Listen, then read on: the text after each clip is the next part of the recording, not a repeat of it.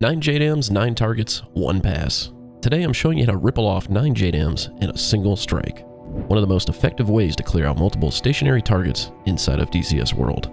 I use this method all the time, and after this video, so will you. If you're new to the F-15E Strike Eagle, make sure you check out my startup tutorial first. I'll link it in the description below so you can go from cold and dark to fully mission ready. And if you want the mission yourself, the file is available in the pinned comment and the DCS user files section.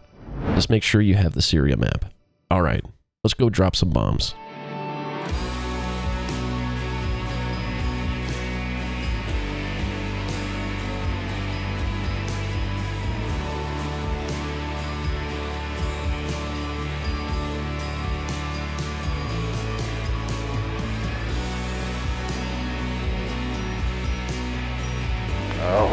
Yeah. Whoa, get ready!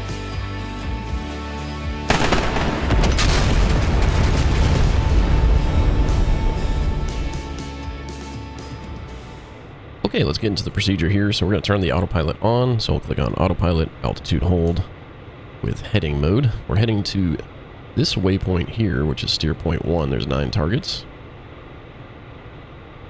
First, we'll go with the master arm armed. So over here on the left, master arm armed. And we'll go into air to ground mode. Next, we'll set up our displays. So we'll set up the TPOD first. We'll hit menu, TPOD. And then we need to slew the targeting pod over to waypoint 1. So we'll click 1 for going to UFC here. And then we'll click up here on push button number 17. Slew the targeting pod over. Make sure you hit the expand button so we get that extra level of digital zoom. We're going to need it. We'll come over to the right. Go to menu, armament. And we'll set up our air to ground munitions here. So we'll select air to ground. And we're going to do this procedure here that kind of alleviates a bug that I've found with the GBUs. So you select all 9 of them and you try to input all the coordinates. Sometimes 1 or 2 won't accept any coordinates and you can't get them off the, off the jet. So what we're going to do is we're going to set up 3 different programs here, and it might sound difficult, but it's actually pretty simple. So program number 1 is going to be the outboard bombs. We'll go to direct. We'll go step, nose and tail. Now program number 2 is going to be these 6 bombs underneath the aircraft.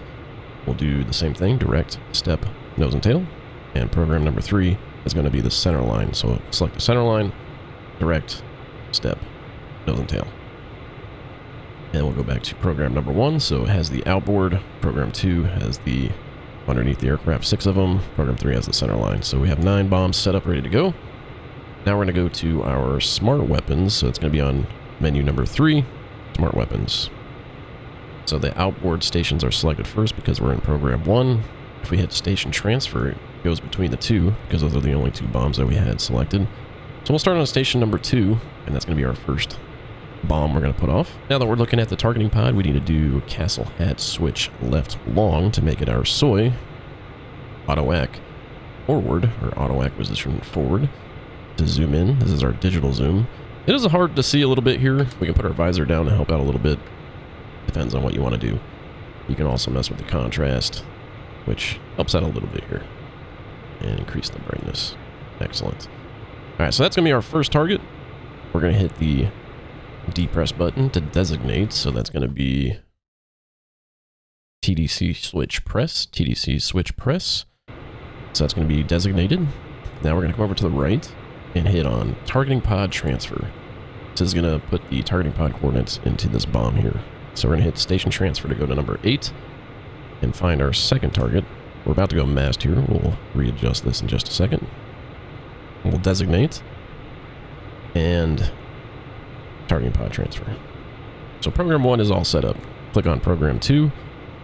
And since it's still on this last bomb here, we'll hit station transfer and we're set to go for the next set of bombs. Let's turn to the right. Since the TPOD here is on the right, we'll turn the autopilot back on and continue our work here. So we're doing number 3 now. Slew on over. There's number 3. Designate. TPOD transfer. Station transfer. Number 4. Designate. TPOD transfer. Station transfer. And we're going to do this for all 9. So here's number 5. Designate. TPOD transfer. Station transfer. Here's number 6. Designate TPOD transfer. Station transfer. Number 7. Designate TPOD transfer. Station transfer. And you can see right here, here's number 8. We'll target designate that. Come over to the TPOD transfer. Now we're going to go to program 3 and station transfer to get this last bomb here. Here's number 9. Designate TPOD transfer. Alright, now all 9 bombs are set up. We'll go back to program number 1 and we'll turn inbound. So we're turning inbound. Master arm is armed, air to ground mode. We'll put our visor down for maximum coolness effectiveness. You can do auto or direct. I like to do direct. So if you do direct, the pickle button or the weapon release button is hot whenever you press it.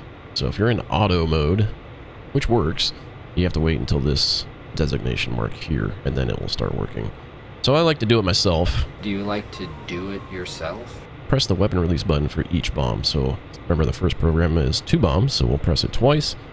We'll switch to program 2, hit it 6 times, and then switch to program 3, hit it once.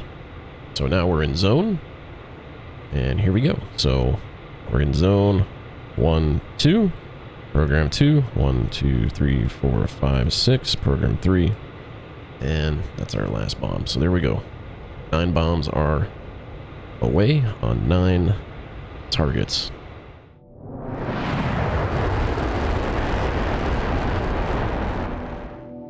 And that's how you ripple 9 JDAMs in one pass. Quick, efficient, and super effective. Now you have a new trick to add to your F-15E arsenal inside of DCS World. If this helped you, hit that like button and subscribe for more Strike Eagle content. That's it for today. See you in the skies.